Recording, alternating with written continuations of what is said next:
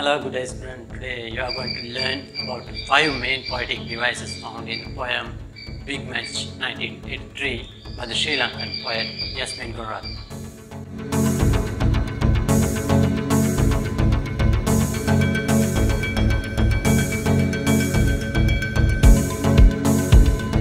Match 1983 by Yasmine Gooneratne is looking back at a grim period of time in Sri Lankan history, which is called Black July. As it is a little bit of a historical event, modern day students find it hard to decipher its meaning sometimes. The aim of this pause is to help the students to understand 5 main poetic devices with examples. After watching this video, you will be better confident in reading and understanding the poem. So the first poetic device we are going to look into is irony. Irony plays a major role in and throughout the poem, mainly to criticize the incident and its root causes. As we know, by now irony is of threefold. There are situational irony, dramatic irony, and verbal irony. We find situational and verbal irony in the poem Big Match 1983. So let's see them in the poem. Big Match. The title is itself situational irony. We expect the poem to be about a sports match, but it's not something like that. Instead of that, poet introduces a huge matchstick which is used to light fire. This usage of the same word to get different meaning is called wordplay or word pun in literature. If it is a big matchstick, it should create a big flame. So, a big flame can create a huge fire, isn't it? According to the poem, it is the racial violence that outbroke in the year 1980.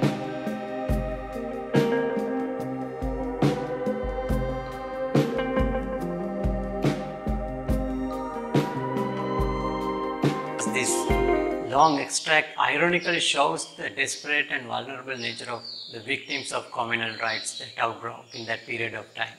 This dialogue is uttered by the mayor in the tall house with all books and pictures. He casually speaks about his predicament with a neighbor through telephone. Though he says things are okay, the truth behind the utterances tells another story. He says, not a dull moment. No one complains of boredom, though through that he wants to tell the frequency of mob attacks and violence in the society. He introduces the mobs as your brave lads, to ridicule the false bravery of people on innocent civilians. He introduces the violent activities as another day of fun and games. As he says, the violent activities are mere games for enjoyment for these mobs. So this whole extract is verbal irony. That whole extract shows something opposite of what is said. That is called verbal irony, as you already know.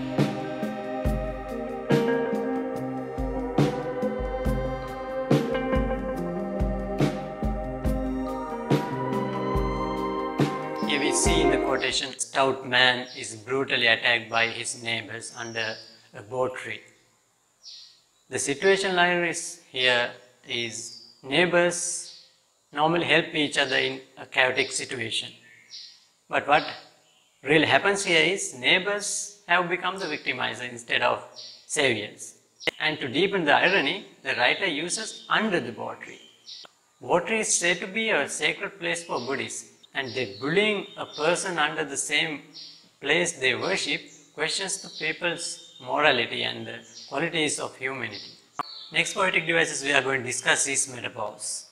As you already know, metaphors are direct comparison of something to something else. For example, to attribute bravery, one can address another like you are a lion. At the beginning of the poem, you can find very important 2 metaphors. So the first one we find is racial pot.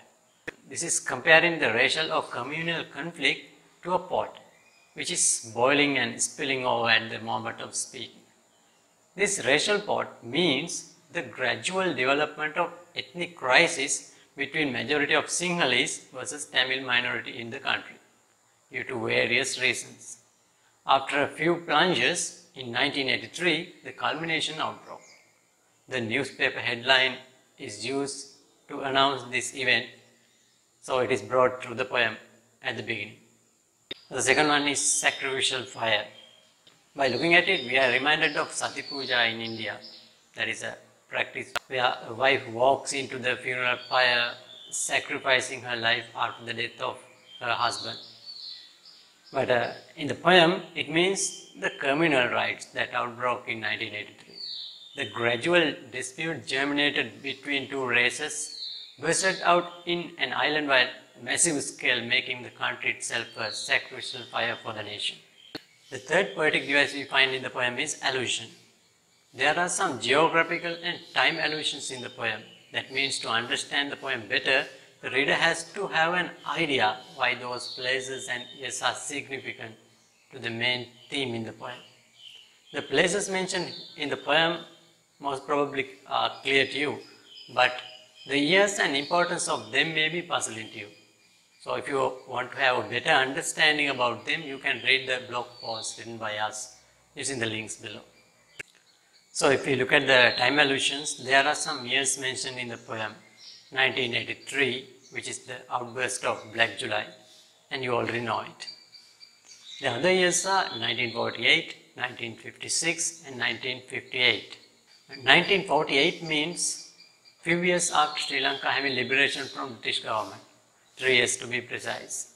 This is where the first spark of communal dispute began, as Wikipedia reveals. After the liberation, most of the fields in Sri Lankan economy were managed by educated Tamil minority. This has hurted the dignity of the majority in country. So the first spark of dispute and hatred kindled in 1948, as history reveals. In 1956, as the poem says, treacherous politics of language came into play. According to Wikipedia, 1956, the year the Sinhala Only Act was established. Thereafter, Sinhala became the language for every official works. This political move was another landmark to deepen the dispute between two races. 1958 was the year the first outburst of communal violence happened, which was fanned several times and came to a sudden climax in 1983, making the whole land is like a graveyard. As poet says, Sri Lanka burns alive. So if you look at the geographical allusions, they are somewhat not hard to understand like this. First one is Toronto, a city in Canada. As history reveals, many Tamil people migrated to Canada during the period of communal rights. And the other one is Oval. It is a famous cricketing ground in England. The Oval is famous for high scoring matches. It is a batting pitch and batsmen score very big runs there. The fourth literary device we are going to discuss is imagery. The poem is like a movie with full of moving imagery. It has visual, kinesthetic and auditory imagery created in the poem, more of a complete experience of a documentary regarding the communal rights outbursted in Sri Lanka. There are visual imagery like smashed bicycle and moving kinesthetic imagery like Sri Lanka burns alive and stout man sweating with fear falls to his knees in shower of sticks and stones. As well as you find some auditory imagery like clamoring telephone, bristle 100 guns. And through this full of imagery, Gooneratne led the reader to experience the poem while reading it. Fifth and final poetic device we are going to discuss is symbols. Symbols are secret messages of poems. In the poem, there are some symbols which indirectly refer to things and people in the society. Okay, the first one is all books. In the fourth stanza, you find all books. Books are the symbol of wisdom and knowledge. The people who safeguard ancient knowledge were educated and wise people. Here, the person mentioned in the poem is ready to sacrifice his life to safeguard his intellectual property. Amid of a chaos which has no care for knowledge and wisdom, the valuable historical knowledge can be swept away from the society. According to the historical records, the largest South Asian library, which was in Jaffna, was burned down by the mobs in that period of time. Second symbol we find is khaki uniforms. Khaki uniforms symbolizes the police department or law and enforcement in a country. Blood on their khaki uniform is a strong statement made about the role of law during the communal rights in 1983. The other symbol is bo tree. Bo tree is a sacred tree for Buddhists. It gives support and shelter for Lord Buddha to attain Supreme Nibbana. People consider it possesses holy powers and do rituals to be free from unknown spiritual forces. Therefore, bo tree in a way symbolic to the Buddhist community. So, violating Buddhist principles under a symbol of Buddhism creates a critical statement about the role of religion at that period of time. So that's it. And there are more other poetic devices in the poem, like hyperbole, enjambment, word pun, parallelism, euphemism, and simile. So here's a small task for you. Try to find example for the poetic devices I mentioned above. Hope the pause is useful to you to understand the poem better. The pause is made strongly for educational purposes only, not to promote violence or criticize certain ethnic groups in the country. So before the end, if you have any doubts or things to be added or omitted, please let us know by leaving a humble comment below. Share the video if you find this useful.